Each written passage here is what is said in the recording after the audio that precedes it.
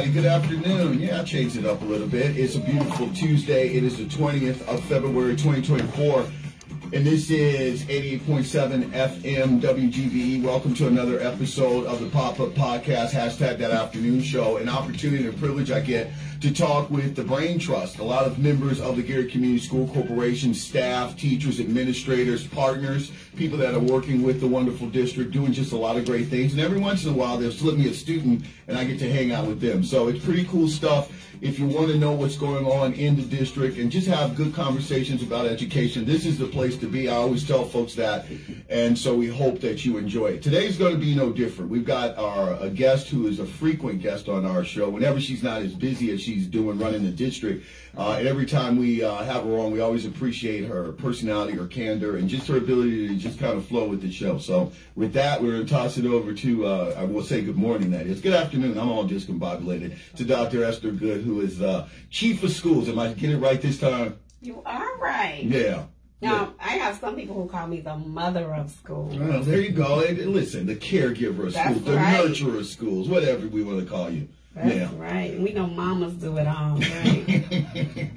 Well, anyway, Dr. Good, it's good to see you. How have things been going so far? It's going great. You know, it's going. This is that time of the year that feels very long. Right.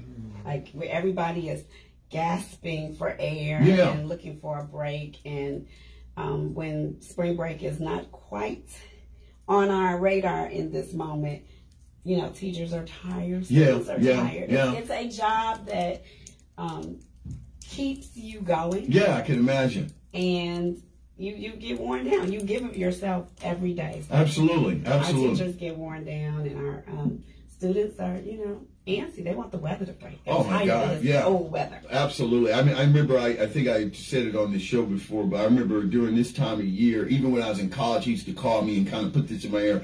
But my dad always used to just talk about this time of the year. He was a principal, but this is an opportunity that he would really get ginned up about. Is because this is, if you're a scholar, it's still not too late. This little stretch of February, it might look like a short month, but you can actually hold serve and gain, maybe even gain a little ground in order to, you know, meet your goal by the end of the year. Because once you get that spring break under the belt, I mean, teachers come back, they're ready to start testing. It's very hard to kind of go back. But this nice little stretch when you first get back, and then the month of February is a nice little place to gain some ground. It is. Yeah. So I know we're going to talk some Black history in just a little bit, but kind of give us some of your thoughts on how the district's going right now. Because, you know, in addition to what we were just talking about, I mean, you know, for students, this is, you know, we're in the home stretch now. It seems crazy. Like we were just talking about getting the schools open, and we're already at February 20th. We're going to be graduating kids in just a little bit, and then kids are going to be moving on to their next grade. Yeah. What's it looking like? I mean, what are you feeling like? First of all, you just spoke about it. What's the morale with the staff, the teachers? So I'm sure that while they are very hopeful, they are just starting to be a little, you know, worn on. Yeah. That whole the self-care is real. Yeah, it is. We have schools who are practicing self-care. Administrators see it in their teachers, and they want to dig in and help. Absolutely. So they are, like, I specifically know that Beverage has a self-care campaign. Nice. And it's a 9-week process, but they are trying to fill the buckets of their teachers so that they in turn can fill the buckets of their students. Right.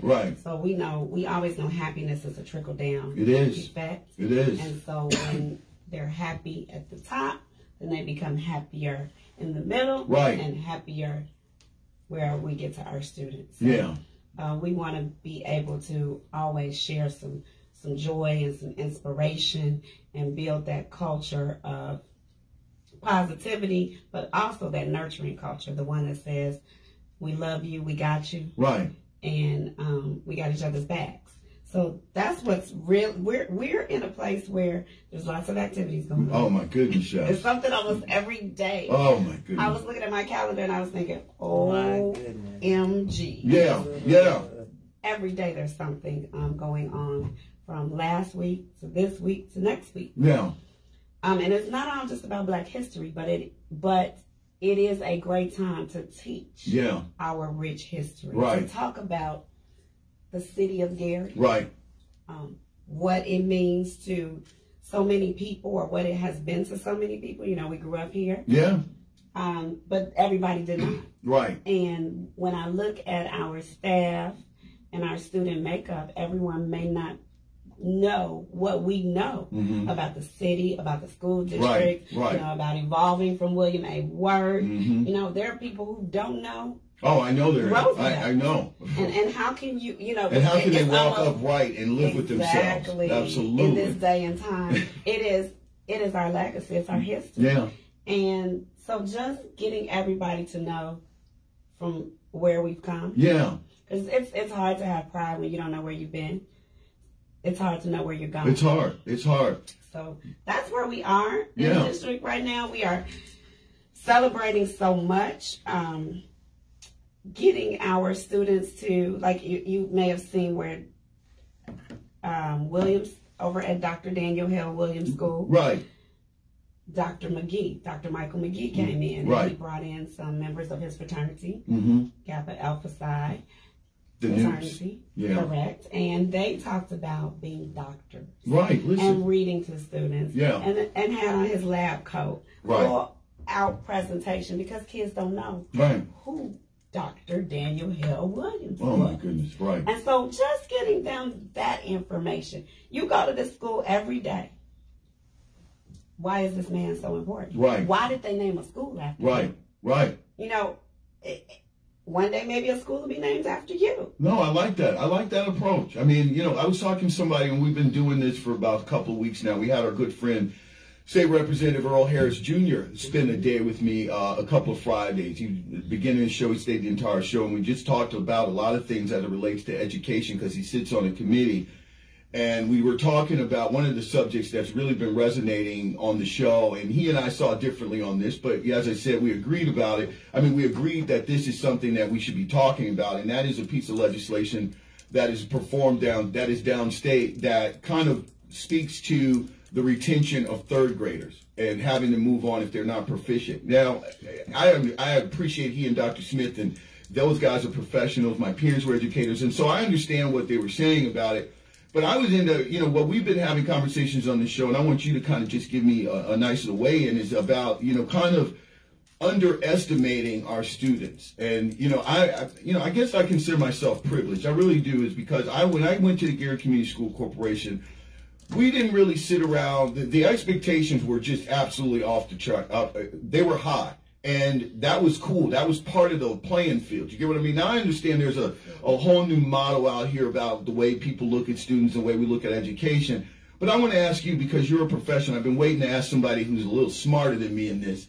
You know, I mean, without getting into the politics of it, but just talk to me about modernly dealing with the student. Because it does appear from the outside looking in is that we tend to now look at what students can't do, or really celebrate their deficiencies a little too early, rather than going out here and challenging a student. Real quick, I'll just give you my scenario when it comes down to this third grade thing. And I was trying to make it, trying to explain my perspective, and that is that I look at education as a kind of a total package, the big picture.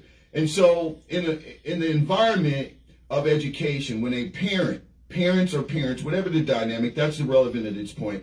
But when the guardian of a scholar has a child, they're going to introduce that child into the education system somewhere around 3 or 4, whether you go to pre-K, and at the bare minimum, 5th grade.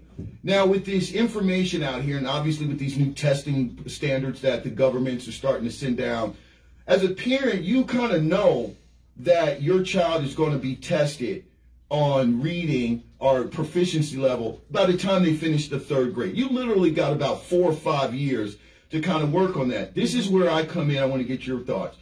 I've seen it behind the scenes with my parents. I see it with my wife. I watch it when I'm observing people like yourself.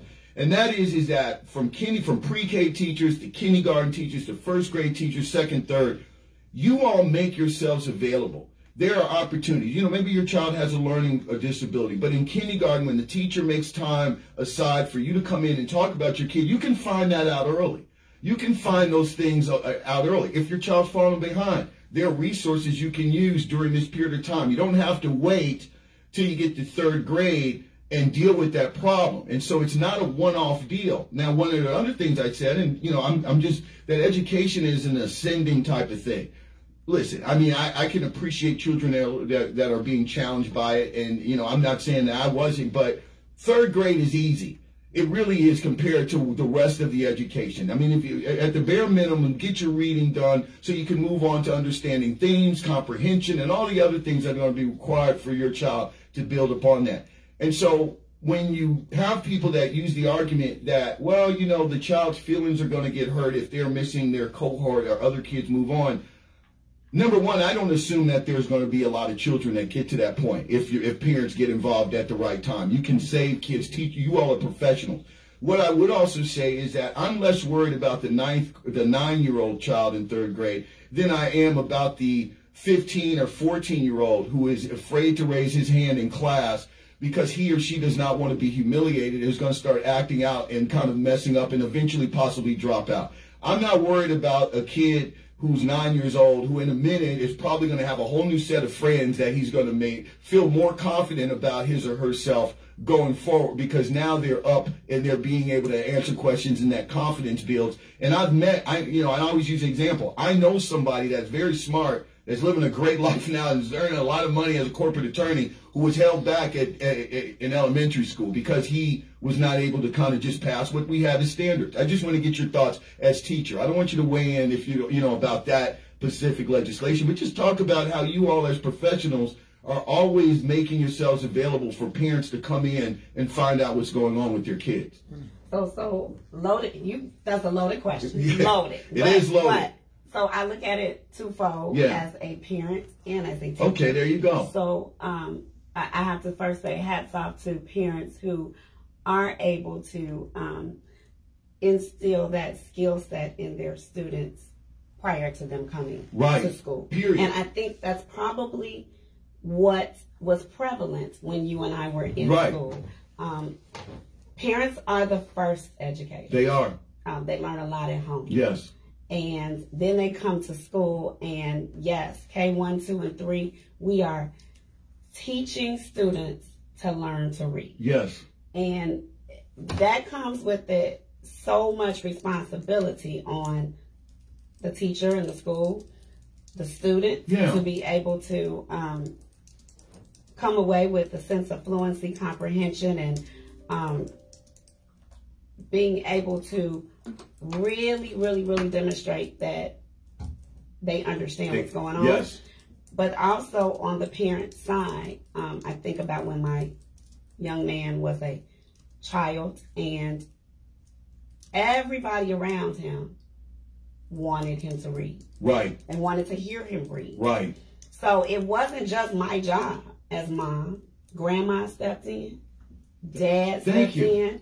Auntie stepped in. Everybody came with a book. I have young nephews now, and I'm constantly sending books. Thank you. And I'm saying, we get online on Zoom and FaceTime, and I have them read. Right. So what it is it's a culture shift in that we used to read just as a regular pastime. You think about, you read the newspaper. Oh, absolutely. That was the exercise you talked about. My dad on Saturdays, 2 minutes of his time was reading the headlines. You know, before when I was about 3 or 2 years old. Yeah. And it's kind of like the conversation I just had about typing. But so we made a conscious effort. Right. At the younger years to cultivate readers. Yes. Now some assumptions seem to have taken place that we no longer need to do that. But we Who's making those assumptions? Now that's the part I don't know. I can't quite. No, I'm just talking in general. On that one. But I do think that some folks assume that, like, they just come into the world typing because they're digitally astute. Right. They come into the world reading. Yeah. And so it takes for us all to work together. Right. It's got to be a village. The village shouldn't have gone away. It's no longer that village that's sitting prevalently in that child's life, everybody wants to hear you read. Right. And so if we can get back to, when I'm in schools, I often ask the folks in the office, the kids, why are you here? Then I get into ISS and I start asking folks, tell me what's going on. Yeah. After I find out why you're here, then I need to know where we're reading it. Right. Because a lot of that is our problem. Mm-hmm. We're acting out because we're not able to maybe keep up in the classroom. Thank you. I believe that. I don't want that to be our burden, our hindrance, or our barrier to being educated. So we are working more intentionally at the K-3 level or pre-K-3 level, so that our students are readers. We opted in to test them at 2nd grade because we want to know early on. Mm-hmm. We also give benchmark exams. K-3. It's no secret. I had a staff member who works in our district, right, come in and talk to me about her own child's reading scores. Right. We're looking at it and she's off the charts now. Mm-hmm. But that was mom partnering with school. Right. To make it happen. So I want parents to know it doesn't have to be us reaching out. It can be you reaching out as well. We're there though. Our hands are open. We are willing to try to do whatever we can. And sometimes the parent does know better than us. Of course. What is going to make their child incentivized? Tell us.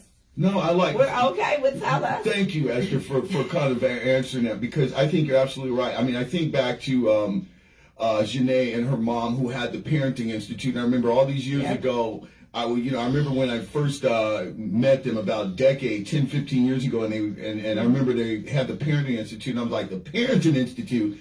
I mean, what's that all about? You mean you got a little some resource to help teach people how to be parents? And of course, her mother said, absolutely. And so, as you just kind of eloquently went down this thing, is it time that we just say, you know what, let's reintroduce education and what it looks like to parents? Let's do it formally. I know that you all have never left, but going back to the point of what we were talking about earlier, I just think that there has been a point, I don't know when it happened, but we definitely saw it exacerbated and amplified during COVID. But, when you talk about how we came up, there was a symbiotic relationship between parents and the schools. I mean, listen, even if you were a kid and you were misbehaving or you thought a teacher had it in for you, and I've had a lot of friends do it, and I had to, the parents always said, you know what, I'll talk to you when you get home. You always believe the teacher, and you defend your kid and things like that. But there was just a working relationship, and it seemed that at some point, I don't know whether politics got involved or how it happened, but it just seemed like there was fractured, and it became, not only was it separated, it became somewhat adversarial. And so, you have teachers obviously trying to protect their rounds. You got parents that, my child can do no wrong. I don't want to hear anything from you. And the person that's sitting in the middle catching the crossfire is the scholar, because they don't get the benefit of you all as professionals. And of course, they have parents now a little antagonistic towards the schools that they attend. And I want parents to know that we're their friends. Yes. But we are not. We understand it does not benefit us. You're not the bad guy. Out of school. Right. We want them there. We want kids in school. We want them learning. We want to cooperate with the home. Right. We know that at the end of the day, we really are wanting the same goals. We have the same goals for our students. We don't want any child to walk away not getting what they need. Right. So, but we also understand that maybe this placement isn't appropriate for every child. Right. So we do want to make sure that we are appropriately placing every student that comes through our door. Right. But reading, that is something that our ancestors fought.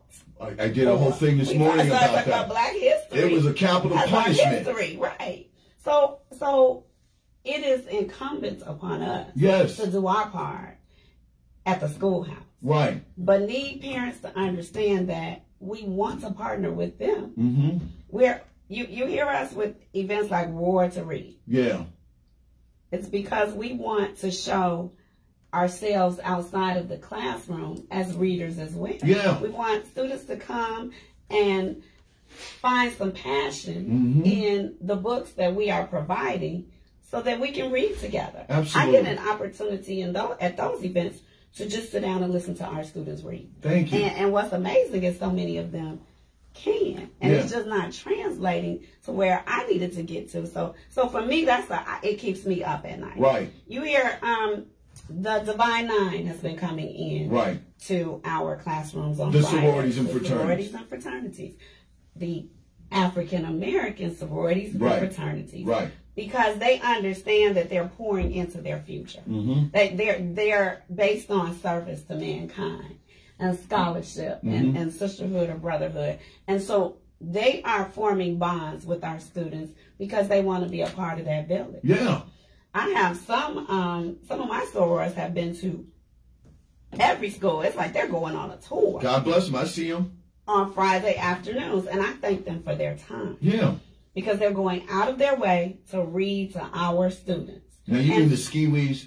Absolutely. The ladies of Alpha, Kappa Alpha, sorority. No, I just was giving him exactly. But go ahead. But what I want to say is that that has opened the doors for so many people to give back and come in and see our needs. Right. To assist. Like I was with the Dazzling Divas of Delta Sigma Theta Sorority Incorporated on Saturday. Oh. They are giving.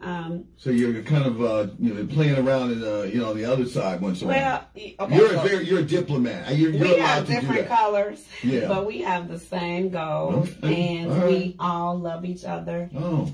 We do. Even though we say we don't. Okay, I was about to say, this is a far cry from some of the situations I've seen myself in. We love each other. Okay. We love each other. Right. And we're all willing to come together for a common goal. For a common goal, and that's the kids. Yep, the kids. Absolutely. So I think about the president of D9 was here one cold day, and I said, hey, I need y'all to come in and read to our students because, again, they don't necessarily need to see me all the time, but they need to see who they can be. Right. They need to have some goals and aspirations that I might not inspire that, but they may be inspired by somebody else. Now let me ask you. I'm giving them all the options. No, I appreciate your humbleness, but I would be inspired by you. I think we've come leaps and bounds, and I'm glad you brought up about reading as far as it relates to Black history, because we were talking education today on the morning show, and I kind of went down this road, and I was trying to emphasize to parents, as somebody who looks in from the outside, that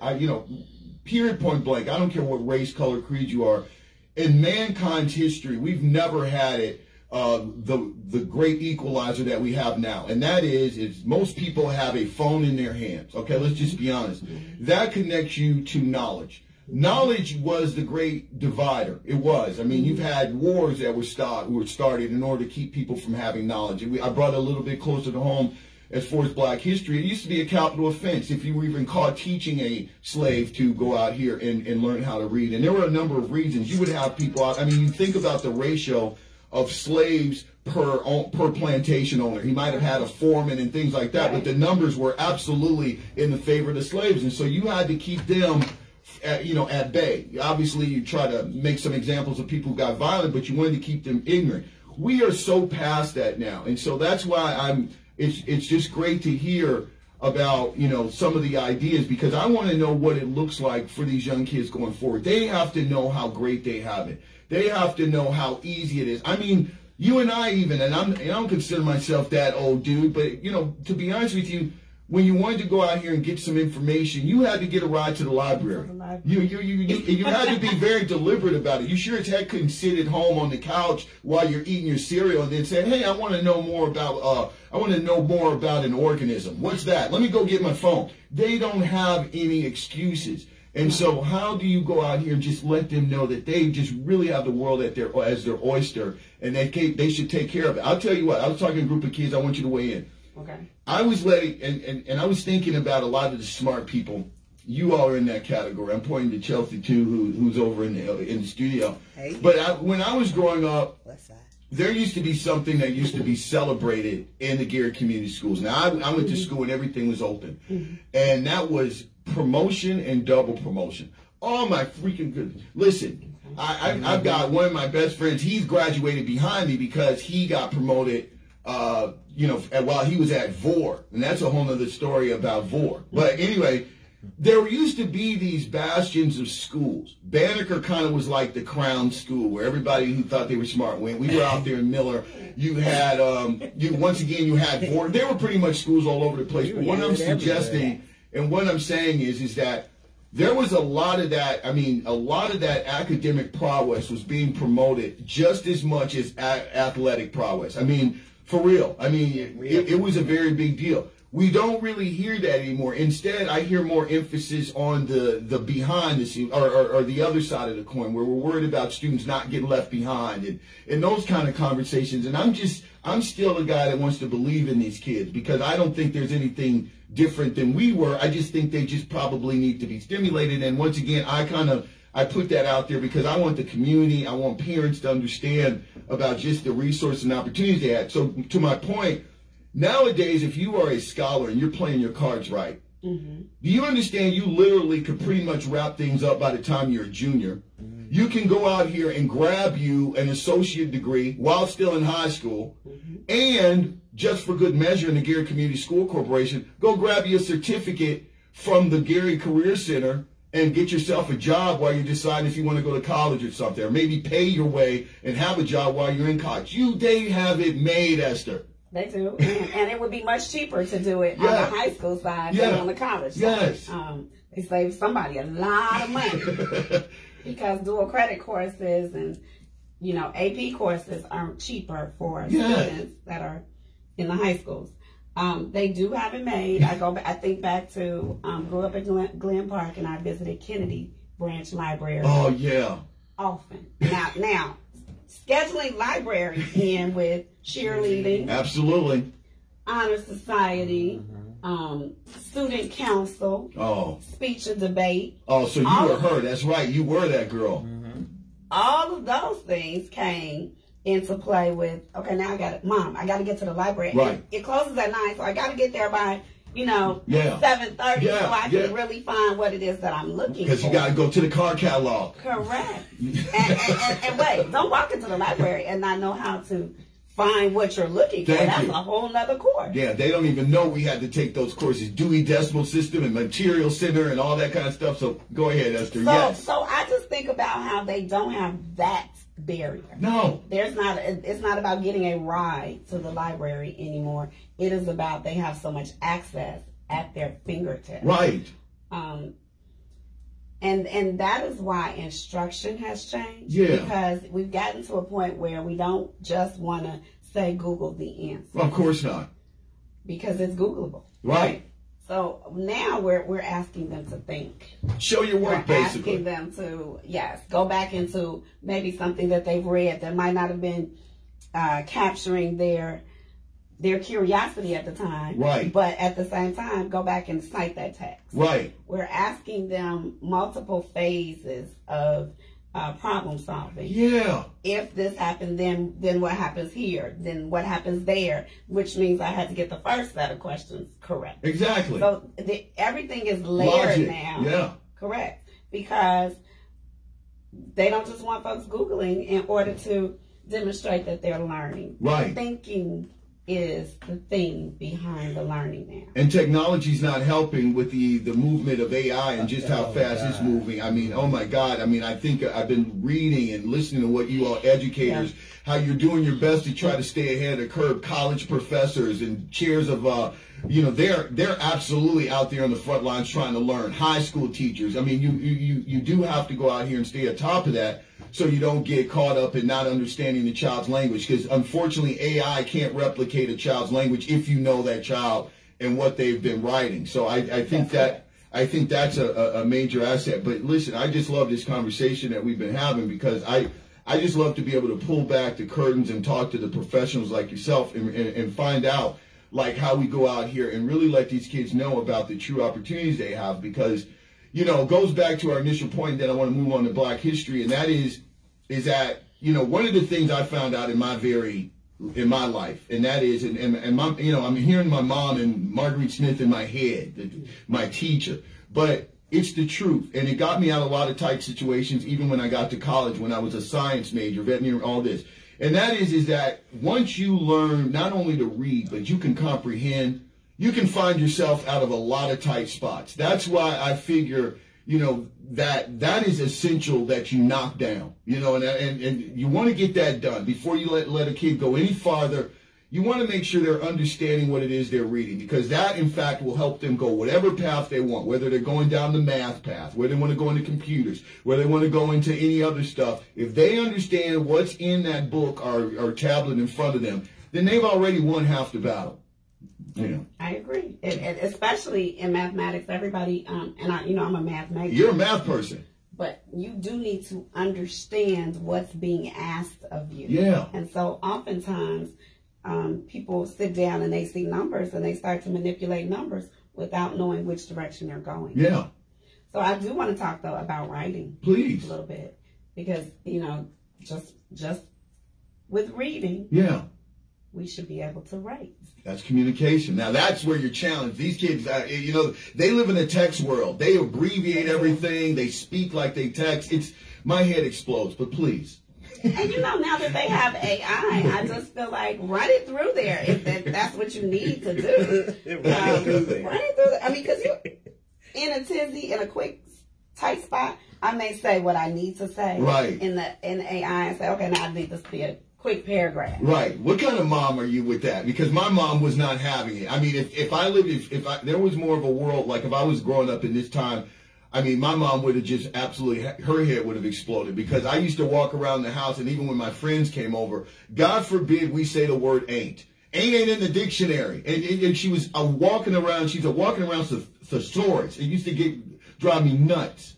So I'm probably bad.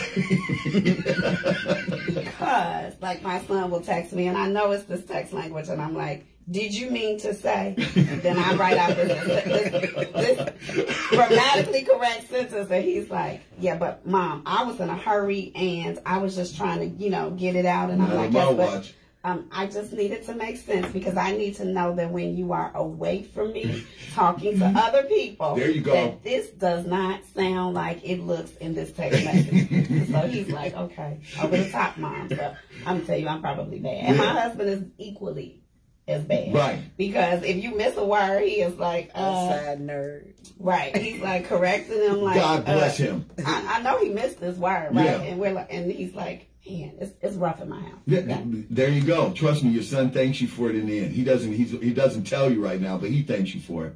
He does every now and then. Yeah. I get the thank y'all for raising me like this. There you go. In college, and I'm like, wow. Yeah, because he looks around sometimes and be like, you know what? There's some kids that did not have my benefits, and so thank you, Mom and Dad. Yes, he didn't have over the top mom. So I'll tell you, in that vein of writing. Yes. Our new mayor has challenged our students to an essay writing contest. Okay. Okay. So we are celebrating Black History, and our students read "I Shook Up the World" by Mariam Ali, his eldest daughter. Okay. Okay. So she's an author, a social worker, and an advocate for African American history. So who better to highlight, you know, during this great month? And Mariam will be here. They call her May. So May will be here on Thursday. Right. Our students in grades K to 5 were challenged with writing, and the prompts were, how has the story of Muhammad Ali inspired you to make a positive impact in your community? Or they could choose, how do you think the actions of Muhammad Ali have made a positive impact on the world? Okay, so K and 1, we're still working on those fundamental foundational writing pieces. So we are not going to have them battle it out. Right. 2nd through 5th grade at each school chose their best essay. Okay. Out of the student body. Out of the student body. Okay. It was a non-negotiable, so they all wrote. Okay, right. And those essays. And this was peer reviewed. They chose themselves. It was not peer reviewed. It was adult review. Okay. Principals had to put their best foot forward. So they're putting it up against each other, though. Right. So they sent an essay from each grade level to my office. Yeah. There's a committee who's looking at those essays right now. And Secret committee. I won't give them up. Yeah. And they will then, so they will choose a second, a third, a fourth, and a fifth grader to be the official winner. Right. And those folks will win a check, a monetary donation from Guy and Allen Funeral Home. I'll go back to second, third, fourth, fifth grade will each receive something special from Ms. Ali. She has a presentation to give. Okay. So each school will send their 4 students over to City Hall on Thursday. On Thursday. They'll get a chance to meet with Mr. and Mrs. Melton. Right. They'll get a chance to meet Ms. Ali. And they will get a chance to meet each other and see who's doing all this creative writing in our school district. So it is important that our students are able to communicate effectively. Right. And this gives them an opportunity to know that at a young age, we are celebrating them for not only their communication skills, but their perspective on how to shake up the world. Now, you know what? Muhammad Ali is a great character to introduce, because I can go back to even in first grade. I mean, when we were in elementary, you have to dress up, and it was a whole thing all the way up through fifth grade, really. But Muhammad Ali is such a layered character that the older you get, there's more levels you can go. You can get into his social change and things like that. At the very beginning, of course, you can just talk about his background and how great of an athlete he was and things like that. Then you can start to, as the scholars get a little bit more mature, you can go into different levels. So I think that he's a perfect person for you to use as the intersection of Black history, because it's very easy to understand. He's very tangible. He's a recent character where a lot of people can kind of go and feel and touch him, and their parents definitely know who he is. So that's a pretty good idea. And now I've got to ask the all-important question, because I might be representing some of these students involved. How much is the cash? Oh, I can't. I got to go out here, listen, get my agent cut. I'm out here after we get off of this show. I'm going to go find these kids, and I'm going to let them know I'm their best representative. That you want to cut. I want to be their agent. I really hope I get a chance to talk to them and say, don't go with percentages, okay? No, but that's absolutely cool. So good stuff right there. Good stuff right there. One of the things I was kind of talking about it before you came on. I just read the ad, and I just was meeting with them a little earlier, but there's a student Black Knowledge Bowl coming up Saturday, in which I'm the host. And I was up there in the office at the Career Center a little earlier, and I was talking to Selena, who works over at the Career Center, and she was talking about she's probably going to bring her daughter, but she was letting me know that the person that is the coach for the West Side team has really been putting in some work. And so, as we kind of get down the home stretch, I like a little trash talking, but I'm so glad to hear this, because I wanted to know what was going on, but I felt that maybe if I start to interfere a little bit too much, people think I'm trying to throw the thing. But I want to talk to you, and I want you to tell me exactly what that West Side team's looking like. I can't. Let me tell you. Don't give me the specific details. The other schools are listening. Specifics. Yeah. Because my team is bringing the roar. Look at her. She's Their talking. paws are up. Paws are up. Their paws are up. I will tell you that there's going to be some heavy competition in districts. Yeah. Because you got to be up for the task. Right, I agree. So we got to put our label on them, our seal the deal. Are you going to speak to them? Because listen, you just got through saying, and you were a member, I don't know if they had the academic Super Bowl, but you were on the debate team. You know what all this stuff's like. So are you going to give them a nice little pep talk about what this means? Oh, I have talked to my students. Okay, all right. Yeah. I ran into them this morning, and they were asking, do you want to compete? Oh. You want to compete? Oh. And so I'm just trying to figure out if I have time in the day to step up to the challenge. Right. Because I want, you want the best. So Absolutely. you got to be able to beat the best. Yes. So that means you got to beat me. Right. Oh. So you're one of those kind of, see, I like, listen, let me tell you something. I like your style. I know somebody very much who believes exactly what you just said, and that is that she wants her kids to know that she's not throwing anything. When you beat her, if you beat her in anything, checkers, a trivia quiz or anything, you legitimately won. She's not giving you anything. So that's what I just heard Doctor. Listen, monopoly in my house. Yeah.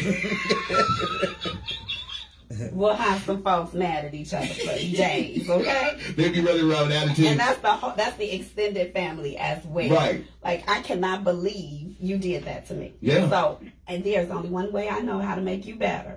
You don't have to be better than me. Oh, I like it. Let's go. So that's what I'm saying. Let's go to folks quickly. Caller, how you on? You're on with Dr. Good. Good afternoon. Hey. I would like to see if you can answer a question that's floating around the community as far as the graduation and website and the students that are graduating. I'll just consider it as a rumor. They're saying, a lot of people are already saying that kids won't be getting diplomas. They will be getting attendance certificates, which we went through that a while back. Can you answer that question? We got a lot of people listening, and we would just like to know what is the number of people that are graduating, and what is this about the difference between an attendance certificate versus a diploma? All right. So, go ahead. So in terms of certificate of attendance versus diploma, first off, I can't give you a number because we're not there yet.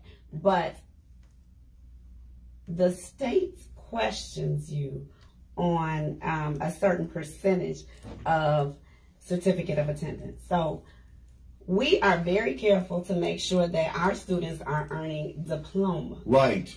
There are only certain cases that they can have a certificate of attendance for. So that criteria is very small. It is not the track that the majority of our students are on. Right. They are graduating with diploma. Yes. So I don't know where that ugly rumor came from, but we have diploma earning students. Let me say that because I've talked about this subject before, and this is just me, out of left field. But I remember maybe about a couple of months ago, you all put together a wonderful PSA, and you had my girl to your left, who was the narrative of there, as well as I believe the truancy gentleman who was on there, and it was about truancy and absenteeism. And so, one of the things that I've been kind of really trying to just figure out and scratch my head and wrap my head around, and I've always wanted people to applaud your efforts about how you're going out of your way, because I got the ad and the PSA was absolutely beautiful, but my stomach would turn every time I played it. And it's the reason why is that I just can't conceive of children who can go for these extended periods of time and not be accountable to their folks. You get what I mean? Like, I just respect you all's profession so much that I just can't, I can just only imagine what effort it takes for you all, not only to stay on top of the students that are right in front of you, that are sitting there with their eyes wide open, ready to learn. Now you got to go out here and deal and find out why these students aren't showing up on a regular basis. And I can imagine it gets frustrating and things like that. But to your point, I guess the point that I'm making is that I've looked and I've seen firsthand the concerted efforts that, that you all go out here to do to make sure kids come to school. And outside of going and kidnapping them in the night, sometimes it's just, you can't do everything to go and guarantee that. And then you've got the state, which comes down on you and kind of judges you at certain times, I believe, unfairly, because they don't necessarily factor in certain things, and they just kind of, put a whitewash label on a school or a district or something. I just think that that's horrible, but I just wanted to throw that in there. That's just my opinion. There's definitely a complexity factor, but I do want folks to know that our guidance counselors at the high school level work really intently to make sure that they are, there are 3 buckets that students need to fulfill in order to get a diploma. And those guidance counselors have spreadsheets and can literally go in and look at a child's name and find out, where they are in their process for reaching diploma status. Mm-hmm. So when you hear them say things like, well, bucket 2 is not fulfilled, then that means service-based learning or work-based or project-based learning has not been completed, but students still have time to make that happen. So I will say that I don't know who's spreading bad information about us, but we are working for diplomas, because at the end of the day, that is what is going to be most productive for the student. Right. We won't put somebody out there and just send them out into a no-win situation. No. So I do want to stress that diplomas are what we're graduating students with now. There are different types of diplomas. Right. You have to, you know, but to that point, a diploma is what they're walking with. Yeah, absolutely. And as you pointed out, like about 5 or 6 years ago, Governor Eric came up with a great idea. I love it. It's a two-tiered approach, or a different pathway in order to go out here. He, you know, because he's also very concerned, and, you know, that was kind of his little thing while he's been in office, of making Indiana, which we are as a state, the greatest place for workforce, and that's why businesses are sniffing around here. So in addition to people who might go to 2- and 4-year universities, he wants kids and young people to get some skills so they can jump into the workforce immediately. And so, you know, you already know my thoughts, Dr. Good, and that is that the one thing that I think, you know, going forward with you all, the new superintendent, whatever it is, and the new school board, anybody that'll listen, I'll tell them, is that I think when it comes down to this new playing field of competition for kids and in the hearts and minds of parents and what Gary Community Schools has to offer, I literally think that this is the only district that can sit there with a straight face and say, you know what, to be honest with you, if we have the involvement of the parents, you put your kids in Gary Community Schools, they don't have any possibility of failing. Because even those that might not go on to be nuclear scientists or brain surgeons can go right over to the Gary Area Career Center and grab them a vocational degree. But I can guarantee you this, they come through the district by the time they're 18, they're employable. And to your point, and they can get a 2-year, associate's degree. Yeah. So to your point, this is my first year as chief of schools, but I sat back last semester with guidance counselors and the high school principal and the admin team to look at where students were. Right. As it relates to diplomas. We met in regards to the senior class. We looked at each and every student. Then we set up meetings with parents in December to give them a status check. I even attended some of those meetings and talked with parents about where our students are and make sure that we're prioritizing diploma versus prom. Right. Thank you. So it is not lost on us that what our purpose is. We want to graduate every student with a diploma. Now, there's a minute percentage or amount of students who even qualify for that certificate. So that is very, very small. And there are conditions. But diplomas are what we are pushing because we know that the workforce needs students who have at least a diploma. Yeah, I agree. At the very least. But then again, we are offering so many options. Thank you. Over here at the Gary Area Career Center that people, I guess it's a secret. I don't know. I was talking with someone this morning and they said the Career Center is the best kept secret. Well, I don't want it to be a secret. Exactly. It's not a secret. No. We have amazing programs over here. I was just in graphics and I had challenged the students to decorate my office. Like, I want like the painting that's up in the gym at Westside. I want that in my office. Right. I don't know that I can get the 1984 Westside grad to come do the painting in my office, but I definitely have walked through graphic arts and seen amazing talent. Oh my God, it's transferred onto the computer and paper. So I'm like, ooh, can somebody just come help me because I don't have that talent. No, listen, I think I told Dr. Razor, I know I told Dr. Page before she left, but I think you might have been here and I just told you this story. This was like last year. And I was walking down the hallway over at the Career Center and, you know, this group of girls or whatever kind of stopped me. So I'm kind of turning around. I'm like, okay, what's this all about?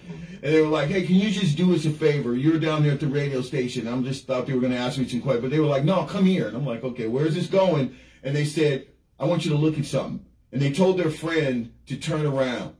And I saw this. Listen, I'm not a guy who hangs out in salons, okay? I'm not a makeup expert. But let me tell you something. When this young lady turned around, I thought I was looking at the Oscars. They had made this young lady's hair. I mean, the stuff they did with her eyeshadow and her eyelashes. This was not hoochie. This was not anything. This was like straight like, okay, this person won Makeup Artist of the Year in the Oscars type stuff. So think of it. And I think these people might have been just juniors. And then I don't even want to tell you about some of the young men who now I always tease them when I see them in the over in the hallways. They got gold clippers with bags because they're the haircut stars and the barbering stars. And you just think about that, because I think we've had one of the truants officer, when we had him on here, he was talking about his background. And you think about these young people who can go to college now and have a job. You can go over here and now you're the guy that cuts hair, or you're the girl who does makeup and hair. Absolutely. On campus or off campus, wherever you live, and now you got money in your pocket because you're a small business. Absolutely. I went to Purdue in West Lafayette. There were no African American hairdressers readily available. Right. And so it was the girl in the dorm that maybe went to the career center that would hook up your perm. Right. Or hook up your haircut. So it's very viable. Those are viable options. And it doesn't have to be, I went to the career center and so now I can't go to college. Both are quite doable. Yes. And they go hand in hand. Yeah. And when you come to the career center, you're already earning dual credits from accredited universities to go towards your college credits. So I just really want folks to know that this career center is a jewel. Yeah. It's a diamond in the rough. If it wasn't, other people wouldn't be trying to invest and build their own. Come on. Come on. Everybody else. Everybody wants one now. Putting something in. They want to put it into their schools. Yeah.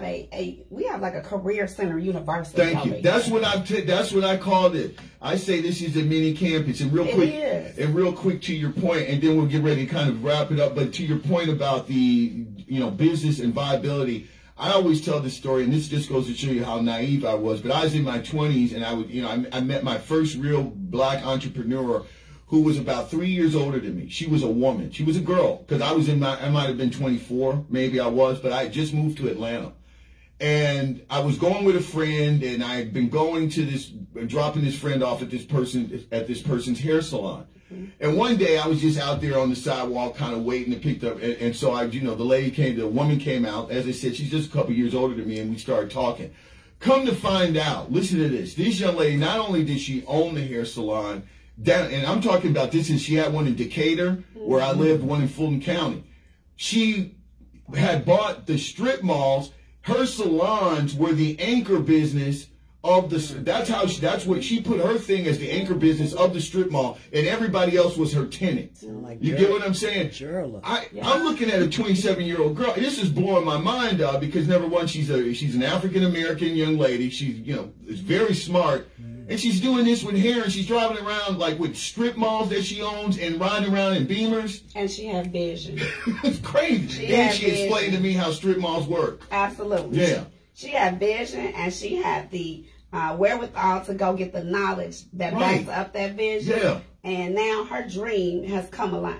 At 27. At 27. Yeah. Come on. That's amazing. That's what we all want. Right. For our children. Yeah. For their passion and their dream to just flow into success. Yeah, absolutely. And I always appreciate you kind of sharing that with us, because I think you're an example, not just obviously to your team, but I always try to tell young people to kind of take advantage, because you and I, you've been on this show and you talk about some of your favorite teachers. Chelsea's told me about some teachers that she runs into and keep in contact with her. And I think these young people don't really realize that when they get older, they'll sit back and they'll wonder what such and such or Mr. Such and Such is up to, and just how important they were. And so I think the kids should be happy that you walk those halls that they get to frequent on a regular basis, because when you're gone and when they're gone, they're going to sit back and be like, wow, I wonder what Dr. Good's up to. So, to your point, I do have a favorite teacher who she's working with our students again. Yeah. I just could not fathom her being retired and being at home during the day. And so, shout out to Kathy Rose. Yeah. She's over there helping out at Bailey as Bailey STEM Academy. She's an interventionist and doing an amazing job. And I will say that I had Miss Rose in 2nd and 3rd grade. Yeah, I remember you told me this, because I was telling you about Miss Winfrey. Yes. Yeah. And so I cried when I left her. Right. Cried, because she was sending me to Banneker. Right. And I thought it was like my death sentence, because I was shy and I didn't know people and I didn't warm up that great, right?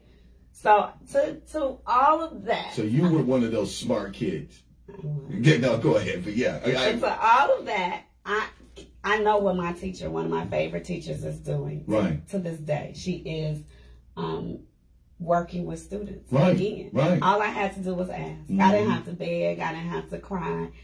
All I had to do was say, hey, my kids need you. How cool do you think that was for her? Because I'll be honest, I used to get a little uneasy when people used to run up on my mother and things like that out at the grocery store and give her hugs. I'm like, hey, wait a minute, buddy. But, you know, my mom would have that great smile on her face and all that kind of stuff and have these extended conversations while I'm over here being a little impatient like that. Let's keep it moving. But I imagine that you coming back in your capacity and her knowing that she had you in 2nd and 3rd grade and seeing how it all turned out, how that decision to send you to Banneker worked out, and now you're right back in the fold of things, running stuff. I mean, so she is excited. She's always there. She's watched me grow. Right.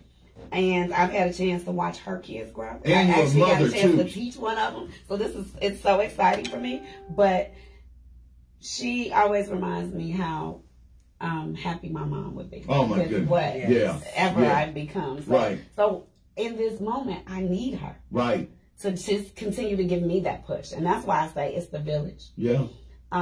Students that I've had, they don't let go of me. Oh. They still come back for me. Because you like to play and hang with them. I saw you over at the STEAM thing that we had over at the Career Center. Remember that? And you were doing the game show host stuff? Yeah. I'm patterning myself after you for Saturday, by the way.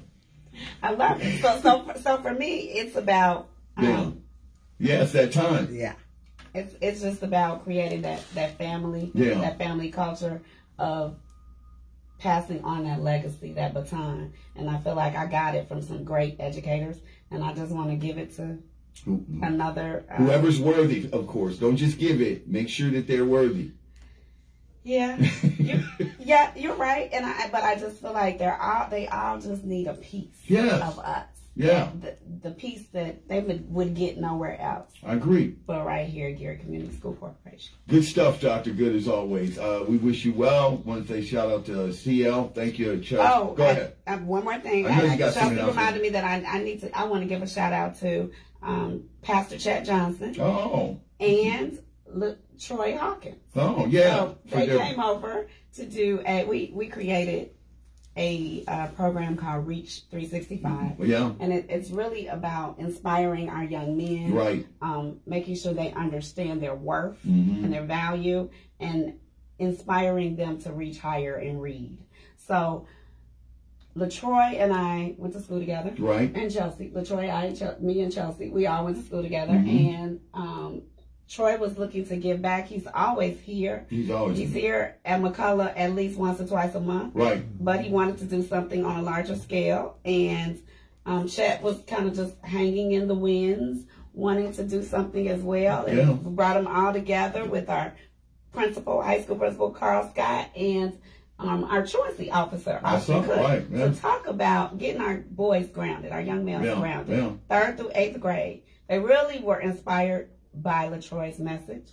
And I think it was somebody, he is relatable. Of course, they could connect. The best set of men in MLB history, by the way. Somebody was blessed with a left hand. He was temporarily a Cub, so I loved him more. But there's no bigger LaTroy Hawkins guy, because baseball is my favorite sport. So I was following. He's a little behind me, but once he got picked up and went to the farm team of the Twins, I know everything he's ever done. Funny note that we were in high school together, and I always say how he teased me. I didn't know he played baseball at the time. I was a cheerleader. He played basketball. Right. You didn't know about that baseball side of him? Yeah, that's the one that kind of got him a little famous. Exactly. So we went back and forth for a while. Just a little bit in high school. And he was like, I play baseball. That's my real sport. Yeah. And I was like, you're the little geek. Get out of here. Exactly. Right. How's that going to go for you? So once we got to be grown, my husband played baseball, so he was a big baseball fan. He and Troy were good friends. Right. And so Troy's like, bring your wife to a baseball game so she can see that I play baseball. Nice. Good. Now that's a good story. Shout out to Pastor Chet, though, because we missed him Sunday. I was here working, and he's part of my Sunday morning crew, the Sunday school hour. I heard he was weightlifting and pulled a little something. Of course, the other pastors want to let him know to not keep doing that. But secretly, we're putting Pastor Chat to work. So you'll see him on the West Side campus every now and then. Yeah. I liked his cowboy boots, by the way. He was really sporting them. That's my dude. All right, ladies. Once again, it's been a pleasure. Really, it's always fun when you drop by us. I really do mean that. And thank you, Chelsea, as always. We're going to get ready to turn it over. Big Papa's probably out there waiting in the wings. Body Rolling Afternoon's coming up next. He's going to take you all the way to about 5 o'clock. Uncle Buck's in the house for some oldies but goodies. And then after that, we turn it over to overnight programming. And, of course, that great inspirational programming that we in the Smith household wake up to every single morning, especially on the weekends. And then, as always, Monday through Friday, yours truly, starting at 7:30 in the morning, knocks it all off the rails. All that good stuff just goes right to pieces. Wake up, GI with Jeffrey Smith. Until then, go out, do some stuff, be important. More importantly, we want to mask up. We're out of here.